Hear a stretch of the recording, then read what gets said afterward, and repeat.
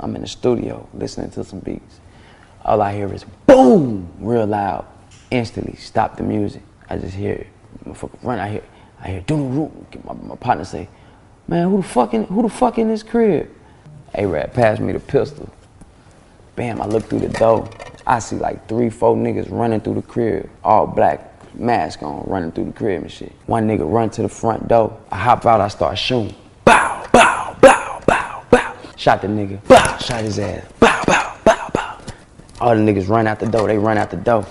This nigga on the floor. Walk up to this nigga, take his mask off his head. Looked at it, saw who it was. I'm like, damn.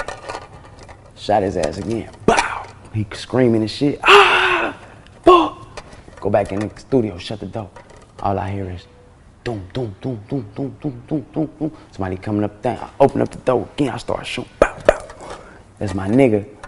His killer. He like, man, pass me the gun. I said, man, I ain't giving you shit, nigga. Fuck that. Bam, police pull up. That was the end. When you took the mask off, you knew who it was? I knew who it was. Oh, wow.